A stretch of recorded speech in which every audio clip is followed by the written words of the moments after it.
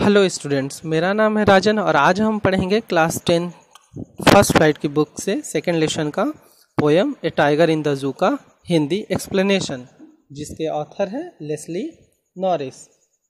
चलिए chapter start करने से पहले हम लोग लेस्ली नॉरिस के बारे में कुछ जान लेते हैं। जॉर्ज लेस्ली नॉरिस, इनका जन्म जो है 21 मई 1921 को मथायर टेडफील्ड साउथ वॉल्स में हुआ था। ये प्लेस ग्रेट ब्रिटेन में पड़ता है। इनके पिता का नाम जॉर्ज और इनकी माता का नाम मैरी जैन नॉरिस था। तो आप समझ सकते हैं कि इन्हीं के नाम से ही इनका नाम पड़ा है। लेस्ली के जो दो छोटे छोटे भाई भी थे, पहला एरिक और दूसरा जॉर्डन। अब इनके काम के बारे में बात करते हैं। इनकी पहली जो पोएट्री थी, पोयम थी, वो पब्लिश हुई 1938 में, और गेस ये वही पोयम है ए टाइगर इन द जू। इसके बाद 1943 में जो है इनकी पहली बुक पब्लिश हुई पोएट्री की।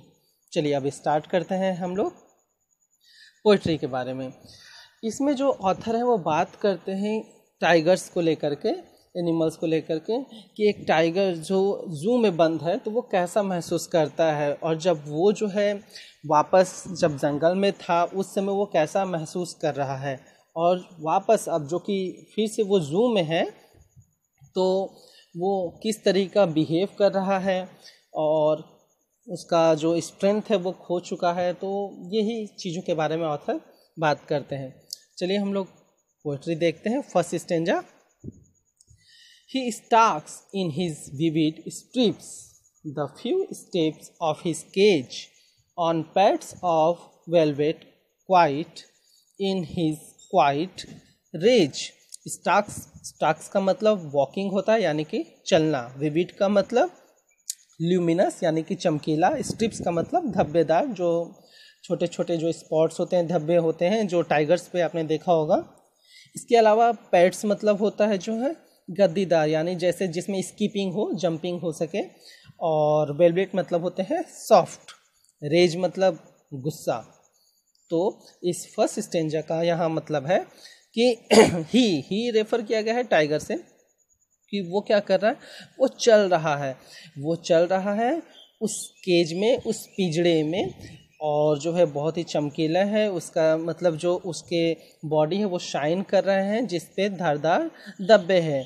वो आगे पीछे उस पिंजड़े में चल रहा है, और जो उसके पैर हैं काफ़ी जो है वो स्कीपिंग है, गद्दीदार है और सॉफ्ट भी है, और वो उस पिंजड़े में गुस्से में इधर से उधर चल रहा है। ओके, सेकेंड स्टेंजा हम लोग देखते हैं। He should be locking in Shadow sliding through long grass near the water hole where plump deer pass. अब इस सेकेंड स्टेंजा में ऑथर जंगल की बात कर रहे हैं। फर्स्ट स्टेंजा में ऑथर जू की बात कर रहे हैं, जिस केज में, जिस पिंजड़े में जो है टाइगर को रखे जाते हैं या है। अब सेकेंड स्टेंजा में अब ऑथर बता रहे हैं हमें जंगल के, कि वो टाइगर उसे जंगल में होना चाहिए था, और मतलब वो कैसा जंगल में अगर रहता है तो बिहेव करता है। तो सेकेंड स्टेंजा में वो कहते हैं कि वो लर्किंग का मतलब होता है छुपे रहना, धीरे धीरे चलना। और शैडो का यहाँ सेंस नेचुरल हैबिटेट से है। नेचुरल हैबिटेट का मतलब आपका जो है जंगल है।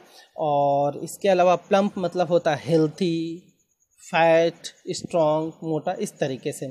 तो वो कहते हैं कि यानी इस टाइगर को जो है जंगल में होना चाहिए था। वो जंगल में रहता और छुपा होता इस समय कहीं उस लंबी लंबी ग्रास पे, और धीरे धीरे चलता होता। किधर की तरफ चलता होता है? नियर द वाटर होल, पास में, तालाब के पास, जहाँ पे जो है एक तगड़ा और जो है हेल्थी डियर जो है पानी पीने आता या उधर से गुजरता। ओके, थर्ड स्टेंजा हम लोग देखते हैं। He should be स्नैरलिंग around houses at the jungle's edge, bearing his white fangs, his claws, terrorizing the village. इसमें वो कहते हैं स्नैरलिंग का मतलब होता है ग्रॉवल, दहाड़ना, रोर। और जो है फैंज मतलब होता है पॉइजन, टीथ। और बैरिंग मतलब होता है शो करना या ओपन करना, दिखाना, डराना। ये सारे मीनिंग है। तो कहते हैं ऑथर कि उसे क्या होना चाहिए था, वो जो है जंगल में रहता तो वो जो है उस जंगल के किनारे किसी कोने पर जो है वो दहाड़ता, और जो है वहाँ जो कोने पे दहाड़ता जहाँ पे बहुत सारे गांव के जो घर होते हैं, विलेज के घर होते हैं उस साइड। और इसके अलावा जो है अपने जबड़ों को खोलकर, अपने मुंह को खोलकर जो है अपने पॉइजन टीथ को और अपने पंजों को दिखा करके गांव वालों को डराता, अपना एक तरीके से दहशत फैलाता वो। मतलब ऐसा उसकी ऐसी एक्टिविटी होती है टाइगर्स की। तो ऑथर उसके बारे में, उसके नेचुरल एक्टिविटी के बारे में बता रहे हैं। ओके, नेक्स्ट स्टेंजा हम लोग देखते हैं। But he is looked in concrete cell, his strength behind bars, stalking the length of his cage, ignoring visitors। अब इसमें जो है ऑथर वापस जो है बता रहे हैं, इस स्टेंजा में वापस ऑथर जो है उसे उस जू की तरफ बता रहे हैं, उस पिंजड़े में बता रहे हैं कि जिस पिंजड़े में वो कैद है, जिसमें ये बताया जा रहा है कि अब वो इस कंक्रीट सेल में यानी इस जेल में वो क्या है, लॉक्ड हो चुका है और उसकी स्ट्रेंथ भी इसके अंदर कैद होके रह चुकी है। स्ट्रेंथ, क्षमता उसकी, तो वो क्या हो चुकी है, कैद होके रह चुकी है। अब वो इसमें हेल्पलेस है और इस तरीके से जितने भी विजिटर्स आ रहे हैं वो उसको इग्नोर कर रहा है। मतलब वो बोर हो चुका है इस तरीके की एक्टिविटी करके, तो अब वो जो है इग्नोर कर रहा है। उसकी सारी क्षमता जो है उस पिंजरे के अंदर कैद हो चुकी है। अब वो किसी को डरा नहीं सकता, अपना जो है वो आज़ादी से घूम नहीं सकता, इस तरीके से। ओके, नेक्स्ट स्टेंजा हम लोग देखते हैं। He hears the last voice at night, the patrolling cars and stairs with his brilliant eyes at the brilliant stars। अब जब वो उस केज में है तो रात के समय में उसे जो है गाड़ियों की आवाज़ें सुनाई देती है, बहुत सारी पेट्रोलिंग कार्स के। पेट्रोलिंग मतलब जो है जब कारों का या किसी भी चीज़ की जो है झुंड एक तरीके से निकलता है तो उसे पेट्रोलिंग बोलते हैं, सर्च करने के पर्पज़ से अगर निकलता है तो जो है उस जू में जो है गाड़ियों की आवाजाही जब तेज़ी से होती है तो उसे सुनाई देती है और वो एक होप से, एक उम्मीद के साथ जो है आइज़ में उस ब्रिलियंट स्टार्स को देखता रहता है। जो बहुत सारे मतलब स्टार्स जो आसमान में मौजूद हैं उन्हें देखता रहता है एक होप के साथ, एक आशा के साथ, एक उम्मीद के साथ।